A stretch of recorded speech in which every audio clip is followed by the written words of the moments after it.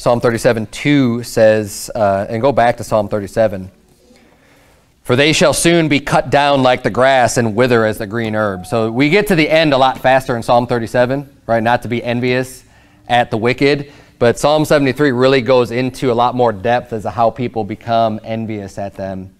And let's keep reading here in Psalm 37, verse number 3. The Bible says, trust in the Lord and do good, so shalt thou dwell in the land, and verily thou shalt be fed. So basically God's saying, you know, do right, do good, and I'll take care of you. You'll be fed. Delight thyself also in the Lord, and he shall give thee the desires of thine heart. Delight thyself, love God, love the Lord, love the ways of God. You know, when you read his word, don't let it be a drudgery. Embrace it, love it, knowing that, hey, the more I love God, the more I love his word, the more I can change my heart to just love the things of God. I understand that he's also then going to give me the desires of my heart. He's gonna bless me more. And the more you get in the word of God, the more you understand truth and wisdom, the more your desires are going to change to the right things instead of the wrong things. Right? You say, right now, I desire to have a bunch of riches up. So you mean if I get in the Bible and God's going to give me a bunch of riches? No, I'm telling you, if you get your heart right and you get in the Bible more, you're going to understand the end of those things and go, I really don't want that. I thought I wanted that and I really don't, because now I understand more. And then you're going to start to see the things you really want that'll really bring you joy, that's really going to bring you peace, that's really going to bring you happiness, and say, that's what I want. And those are the good things that God's going to see and give you those desires of your heart because they're good and they're good for you. And you know, again, we could continually go back to understanding the relationship between a father and a child. You know, how much, you know, if my children were growing up and they're asking me for things like, oh man, Dad, I need money to go get some beer. I want to go. I'm not going to give you any of that, because it's bad for you. I'm not going to withhold that from you. But then if they start asking me for things that are good for them, and I know it's good, and they're going in the right direction, Dad, I need some tools. I'm working on this job, and they're building a trade or whatever. Be like, great, that's good. Keep going that direction, or whatever it may be. That's just a good, right path of righteousness, integrity, honesty, godly living. I'm going to help them in that endeavor.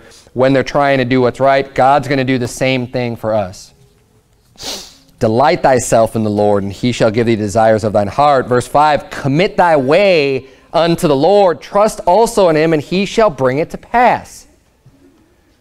Delight yourself, commit your way. Say, you know what? I'm going to commit my way to the Lord. I'm going to follow the Bible. I'm going to follow God. I'm going to trust in him and trust his word and trust the things that I see here. And you know what? He will bring it to pass. And he shall bring forth thy righteousness as the light, and thy judgment as the noonday. Rest in the Lord and wait patiently for him. And now we're going to see these phrases again. Fret not thyself because of him who prospereth in his way, because of the man who bringeth wicked devices to pass. So he'll go back, and the psalmist goes back and forth here about the evildoers and then doing what's right and kind of confirming and solid up the, doing what's right, and here's why you're going to have all these benefits of it. What does it mean to fret? Fret means you're worrying, right? If you're fretting about something like, oh man, I got to do this, and you're just worried and anxious and nervous. And the Bible's saying, don't fret yourself. It's the very first phrase, fret not thyself because of evildoers. And then here we come back to this concept, fret not thyself because of him that prospereth in his way. Don't be worried about these wicked people who seem to have it all. Don't let that distress you. Don't let that bother you. Don't let that worry you. They have an end. You keep doing what's right. And that's why that previous verse was talking about or in the same verse, verse 7, rest the Lord and wait patiently for him. Have patience. See, with the Lord, it's going to take a little bit of time. With the world, you need that instant gratification, right? People want to just have it all and have it now, and not care about tomorrow, not care about consequences, not care about the end. But the Christian mindset, the way that the Bible teaches, is it's not all about right now. You do what's right now, and God will reward thee in the end. It is coming. Just wait patiently. Trust, faith, exhibit that faith knowing that, hey, I may not get it at all in this lifetime, and that's fine. And I could invest an entire life not receiving anything, and God will bless me with that many more rewards because I was able to go and wait patiently and show that I do believe this to be true, and I am trusting in the Lord, and I know that this is right. And you know what? When you do that, you also gain just the inherent blessing of not going down the path of destruction, right? Of having the other just inherent blessings of doing what's right, of having a clear conscience, of having integrity and just being able to stand on that, and the peace that comes along with that already. Like that in itself is a blessing that doesn't even have to just come from God. It's just something by doing right is automatically there.